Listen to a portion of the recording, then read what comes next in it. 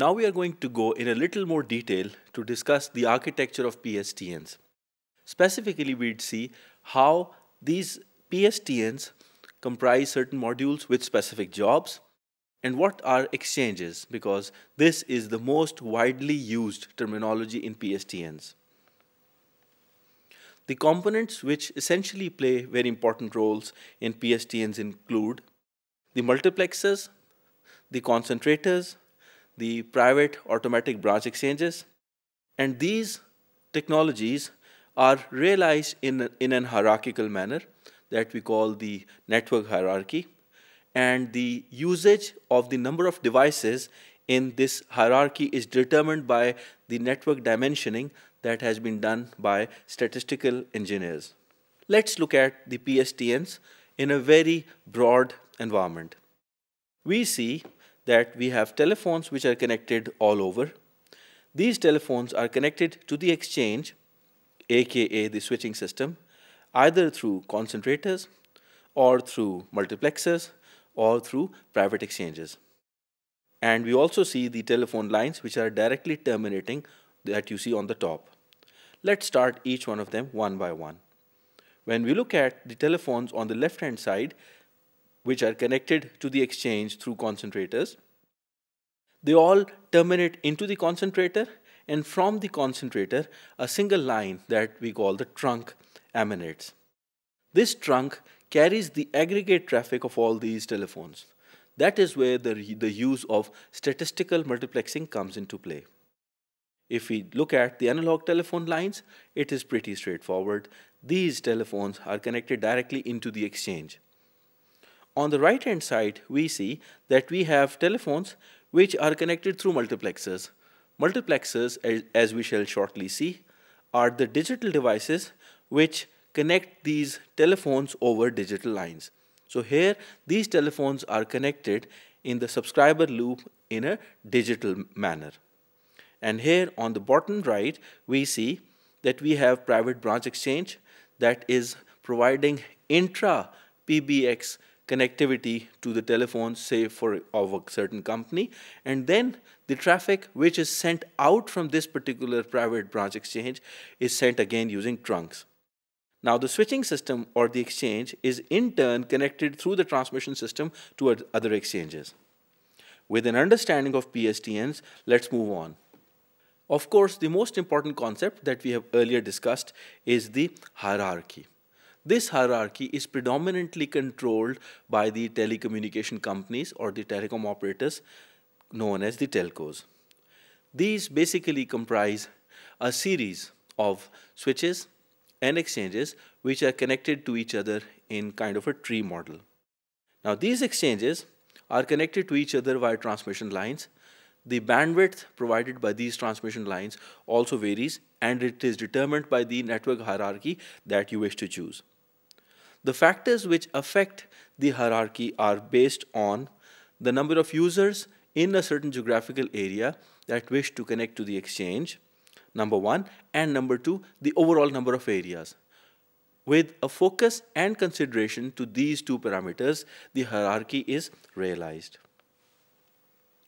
Another important aspect that we have just looked at in that general environment is the role of multiplexing.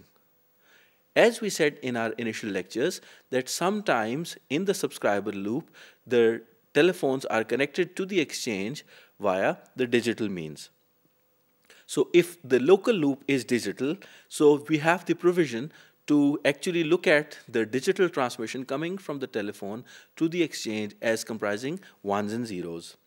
So there is a possibility to use the digital device that we know as the multiplexer. The multiplexer works with another sister device called the demultiplexer, together called demux.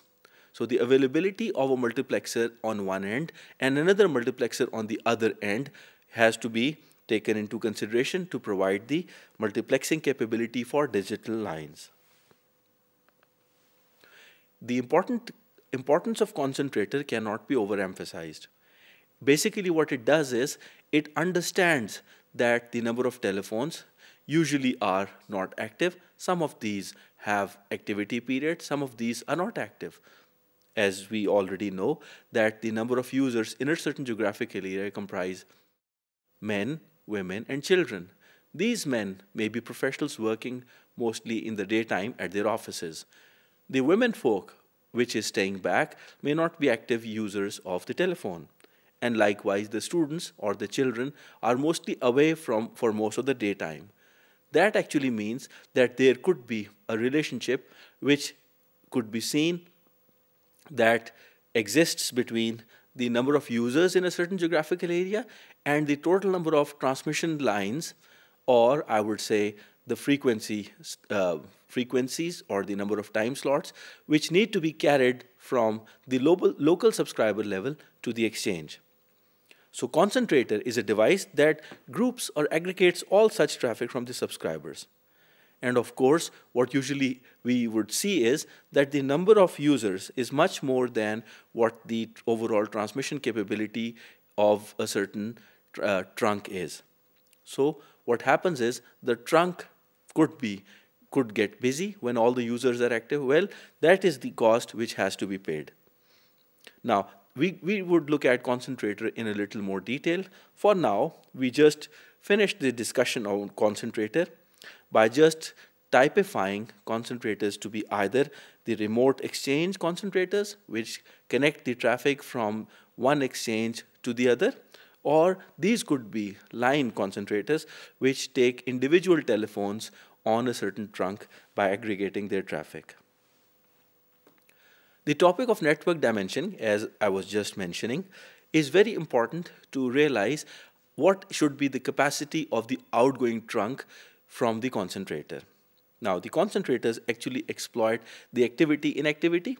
It actually means that depending on the number of telephones in a certain area and the total traffic coming from each telephone added up together, we would determine the bandwidth required from the trunk. Now, this would not be a constant phenomenon. It would be varying across different times of the day. Let's take an example. Let's see in a certain geographical area, the number of users is 100.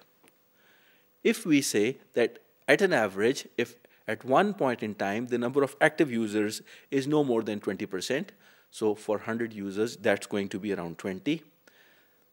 In real case, if we just could assume that all the users are active all the time, the actual lines needed would be 100. But statistically planning using certain formulae known as the Erlang-B and Erlang-C formulae, which are used in traffic engineering, we would be actually providing connectivity of 30 trunk lines. That is, for 100 users, we are just providing 30 trunk lines. It means that 70 users would not be able to access the exchange when they need it. Well, through statistical analysis, it can be proven that at an average, each user would only see the network busy for 1% of the time. That is, if a user makes a call, so of 100 calls made, for 99% of the time, the calls would be through, and for only 1%, the calls would not be realized. Another important concept that has been discussed in the figure we have seen is the private branch exchanges. These exchanges are also connected to the central exchange or the switching elements. These exchanges are used by the private companies. As long as the traffic remains local within a certain company, the traffic is not sent to the exchange of the telecom company, because the private company has the PBX meant to actually regulate and confine its traffic to its own premises.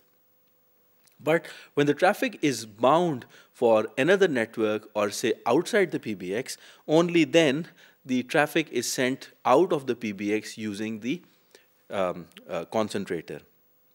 So basically what it does is it saves the revenue of sending a traffic from one party within the company to another party within the same company.